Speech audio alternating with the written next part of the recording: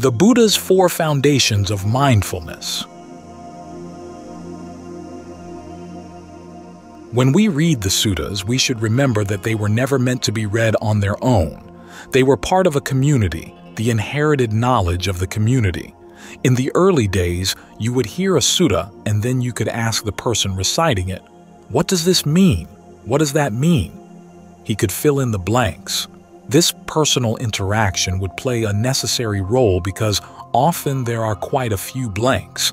You see this especially in the Buddha's instructions on breath meditation. They're his most complete set of meditation instructions, 16 steps in all, and yet they leave a lot of questions unanswered. So we have to look around. Read some passages in the context of other suttas, try to make sense out of them, and talk them over with people who have practiced to gain a sense of what the passages might be getting at. The first big question is, are the 16 steps meant to be read and practiced in line, in other words, 1 through 16? And the indication seems to be no.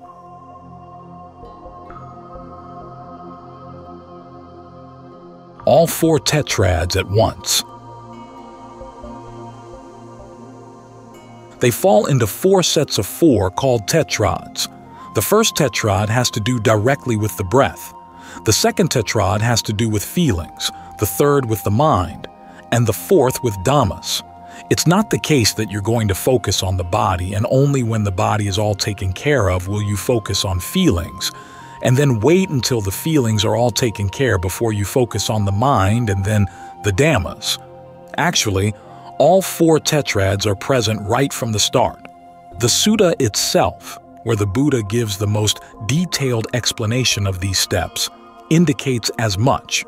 It says that when you pay attention to the breath, the act of paying attention generates a feeling, or is a feeling, the text says, but basically the act of attention helps to fabricate a feeling, what's called a feeling not of the flesh.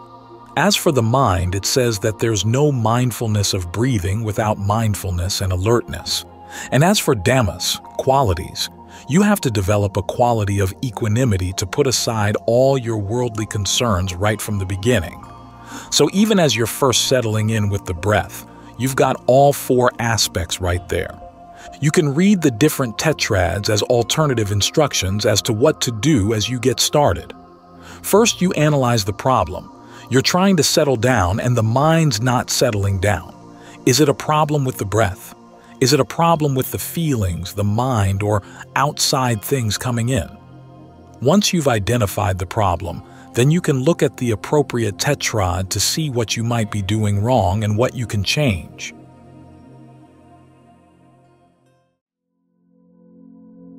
The first tetrad has to do directly with the breath.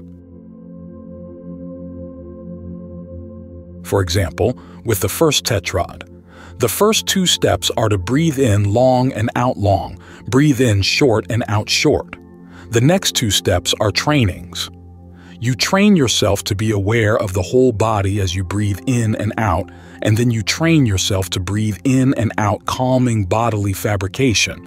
In other words, the intentional element of the breath, or the in and out breath itself. This last step can take you all the way to the 4th jhana. Another sutta confirms this, saying that when the bodily fabrication is fully calmed, that's where you're going to be, 4th jhana. That's a very brief outline in how you deal with the breath. Actually, though, a lot more is going on.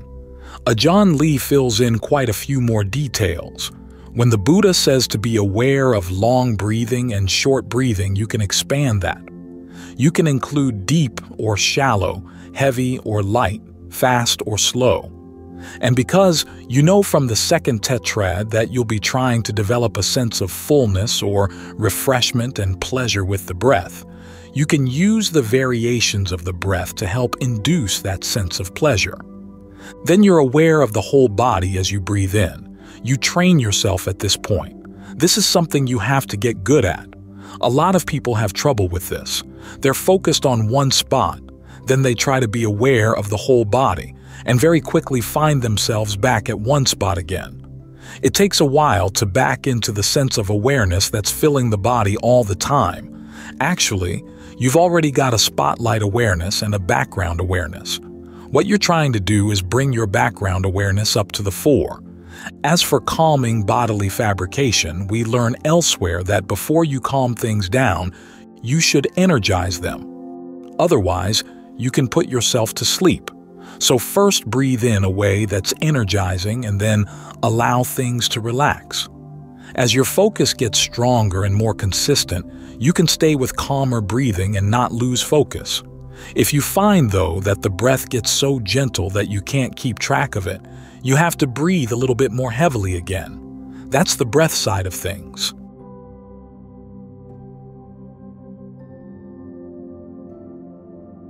The second tetrad has to do with feelings. Then there's the feeling side. You breathe in and out, training yourself to be sensitive to rapture. In other words, there are potentials for rapture or refreshment in the body. Wherever there's a sense of fullness in the body, allow that sense of fullness to stay. This can just be the sense that it's full of blood or full of energy. There's a nice buzz, say, in your hands or in the middle of the chest. Allow that nice feeling to be unaffected by the in and out breathing. Don't squeeze it. That way it gets a chance to grow stronger. Even as you breathe out, allow this feeling to stay full. As it grows stronger, let it spread. It's usually accompanied by pleasure. Sometimes, though, the pleasure and the refreshment are two different things. After a while, the sense of refreshment or energy spreading gets to be a little bit too much. So you figure out how to tune in to a subtler level of energy that's just pleasant, and you let the excess go out your eyes, out the palms of your hands, and the soles of your feet.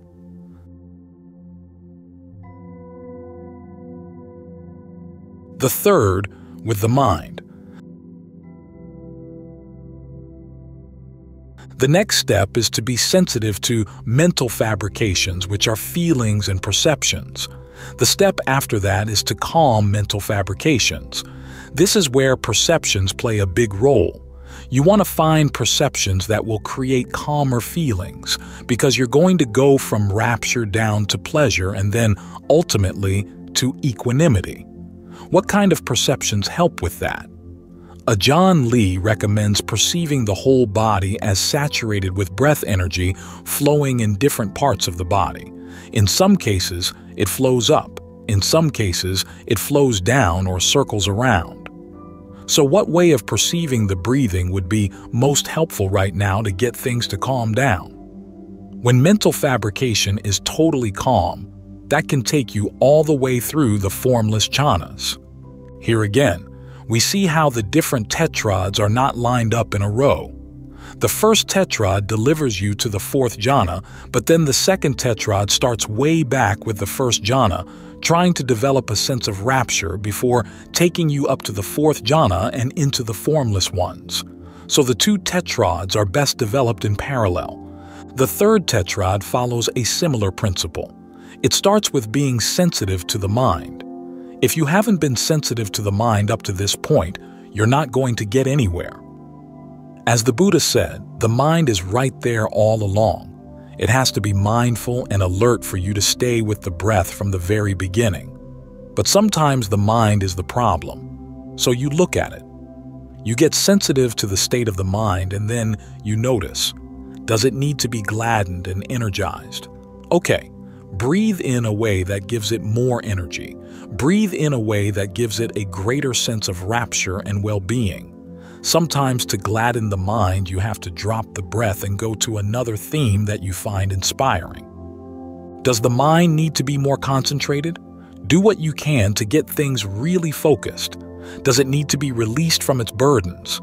These are the different steps you follow in the third tetrad.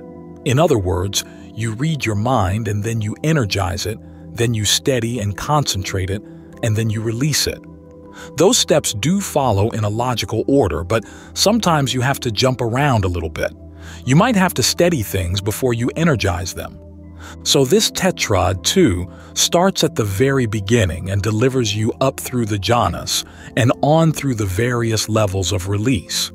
The release here starts with what's called awareness release, the act of letting go of sensuality or sensual thoughts for the time being, letting go of any other unskillful qualities for the time being, or letting go of the factors of a lower state of concentration as you're trying to get into a higher one.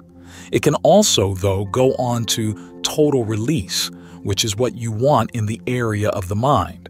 You want bodily fabrication to be calmed.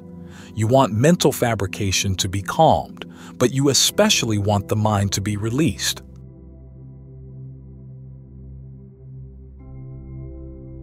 And the fourth with dhammas. The fourth tetrad gives you some idea of how to do that. First, you start with inconstancy. You notice how things arise and pass away. In the Buddha's descriptions of arising and passing away, he always notes that your knowledge has to be penetrative. In other words, you don't just see things coming and going, you also want to look into the mind to see why they come, why they go. And when they come, are they good? Are they the kind of things you want to encourage or not? That's what it means for knowledge to be penetrative. In the very beginning, the main focus is on the inconstancy of the things that are distracting you. The Buddha himself relates this particular tetrad to the task of putting aside greed and distress with reference to the world. And when he taught Rahula breath meditation, even before he started with the first step, he had him contemplate various themes, one of which was inconstancy. This is where you use it. Suppose you suddenly think of something that happened years back. You have to remind yourself that's gone. Or if you think of something you're anticipating in the future, remind yourself that even if it comes, it's going to go too. We've been searching for happiness in things that change all the time. Isn't it time to look for something more reliable? Thinking in this way, you develop a sense of dispassion for the distraction, and it stops. When it stops, you put everything down. In other words, you don't have to keep thinking about how great it was that you were able to put that down. You put it down and then you get back to work. So those are the steps in the last tetrad. Focus on inconstancy, then on dispassion, then on cessation, then on letting go. As the concentration gets deeper, as you're going from one level of concentration to another, you want to see the factors that you're dropping as inconstant, not worthy of passion, so that you can put them down.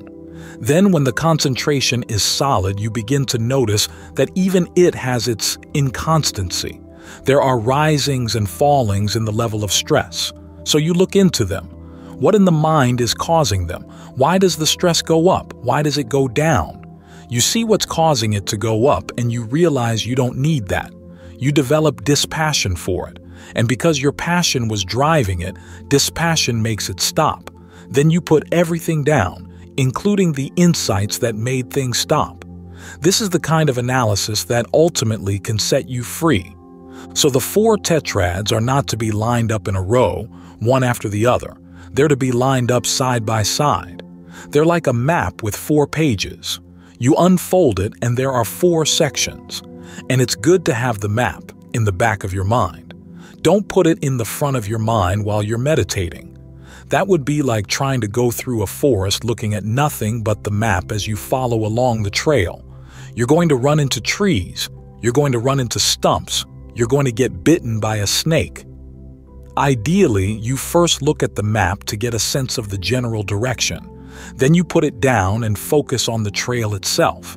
In other words, you have the map of breath meditation in the back of your mind, but you've got the breath in the forefront. And you realize that there are feelings right here. There are mind states right here. There are dhammas right here. You're trying to get them together in a way that's calm and clear. Use this map to figure out what's lacking, what needs to be added. This presence of mind with the breath right here. That's what it's all about. The map is there to give you an idea of how many facets there are to what you're doing right here. right now, because that's an important part of meditation. You commit to the meditation, but you also reflect on what you're doing. You realize that you're here not just to be with the object, but also to look at the mind as it relates to the object, because that's even more fascinating than the object.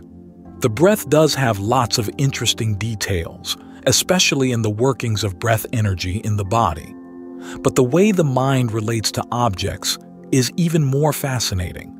The way it falls for its feelings and perceptions is even more interesting. The way it relates to itself is interesting. You want to be aware of all these facets because only then does your vision becomes all around. We're students of the Buddha, who was said to have an all-around eye. He saw things from all angles, reflected on things from all sides. That was what enabled him to find a release that was total, release all around. As he said, his mind was released everywhere. That's our teacher. So as we try to follow him, let's see if we can make our own awareness all around and released everywhere too.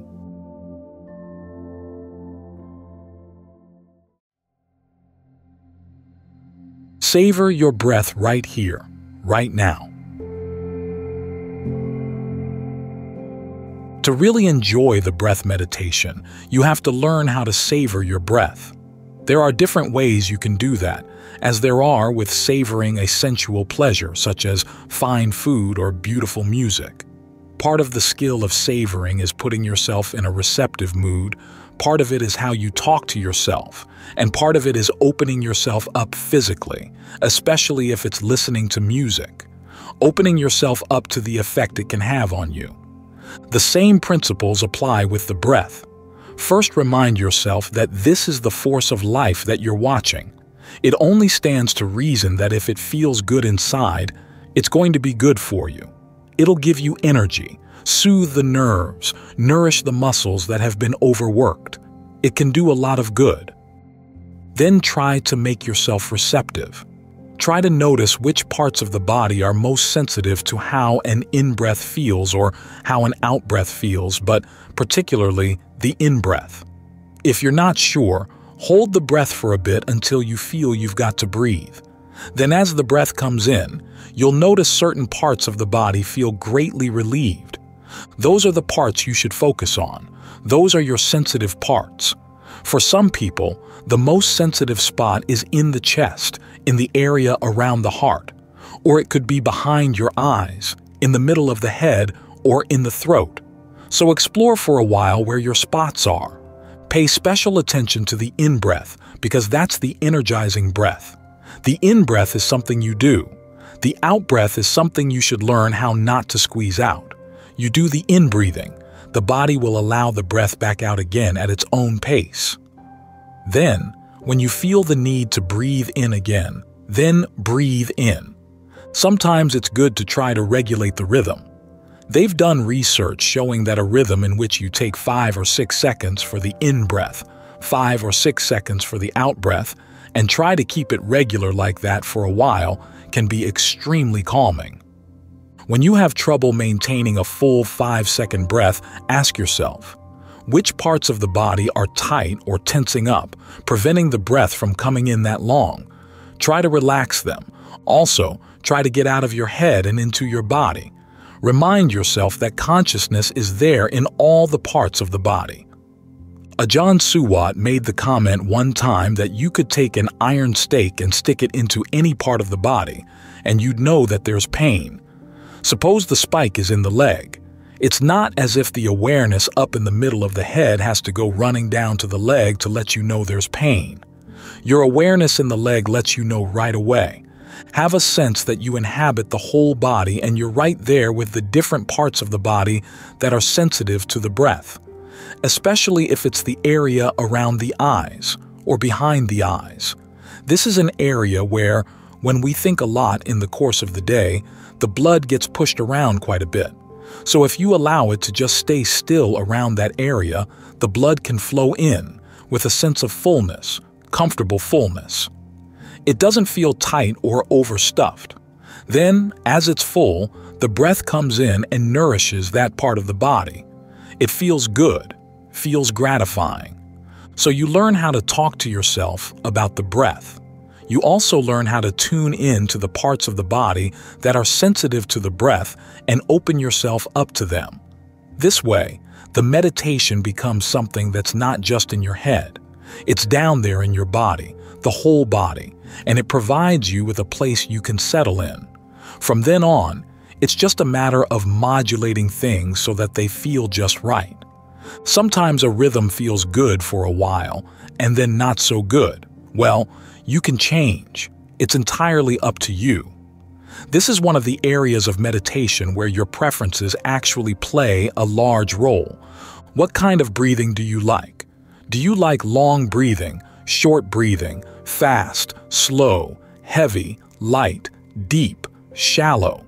There are lots of variations, and you can think of the breath energy doing different things in the body, coming up from the soles of the feet, up through the legs, giving support to the spine, or going down from the top of the head. The Zen master Hakuin recommended having an image of a big ball of butter on top of your head. As you breathe in, think of the butter melting and going down, down, down the body. So play with the breath. Play with your perceptions around the breath. Play with all the different kinds of fabrication that go into making up your sense of the present right here, right now. It's in playing with them that you get to know them. It's like learning how to play a guitar. You take the guitar into your room, you close the door, and you pluck at it. You discover a few things that sound nice, and you play around, and find some things that don't sound so nice. You drop those, you go back to the things that sound nice. But then you start experimenting, exploring, bringing in some ingenuity, but also learning how to be sensitive. With a guitar, what sounds good to you? What harmonies hit a soft spot in your body or mind?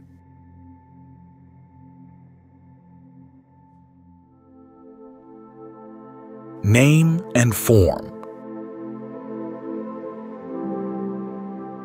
With the breath, what feels good to you as you breathe in? You want to get sensitive to this because you're going to be getting sensitive to what the Buddha calls name and form. Name covers all the different activities of the mind. Form, of course, is the form of the body, as composed of the properties of earth, water, wind, and fire. You want to learn to be sensitive to these things on those terms, because those are the very basic terms of discernment, things as they're directly experienced. Discernment is not a matter of imposing somebody else's ideas on your mind, telling yourself, they say you have to see things as inconstant, stressful, not self. Okay, where's the inconstancy? Then you make yourself come to the conclusion, oh yeah, it's true what they say. Coming to that kind of conclusion is not what the Buddha wants. He uses those terms, but he uses other terms as well, for getting a sense of what's going on and how you're building things out of the raw materials of name and form, and how it's just not good enough. You find things that are good for a while. In fact, you're encouraged to do this.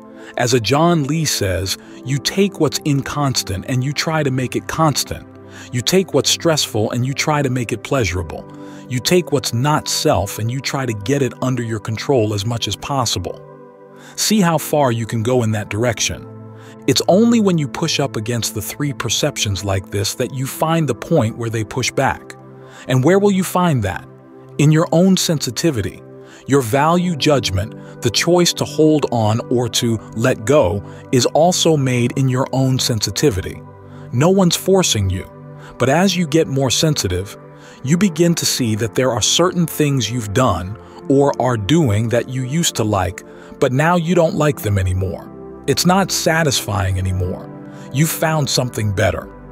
This is why an important part of meditation is that it gives you something to rely on, something to fall back on. You're not simply asked to learn to get detached from everything and then let go. The Buddha gives you good things to hold on to first, so that you can let go with a sense of safety, and also a sense of being rewarded by letting go. As he says, letting go is for your long-term welfare and happiness. We're not here simply to see things as they are. One, because we're here to see things as they work, how cause and effect work. And 2, we're seeing these things so that we can be more discerning and knowing which forms of happiness and pleasure really are satisfying. Nibbana is the ultimate pleasure, the ultimate happiness, the ultimate sukha, bliss, happiness, well-being. After all, Nibbana is the ultimate pleasure, the ultimate happiness, the ultimate sukha, bliss, happiness, well-being.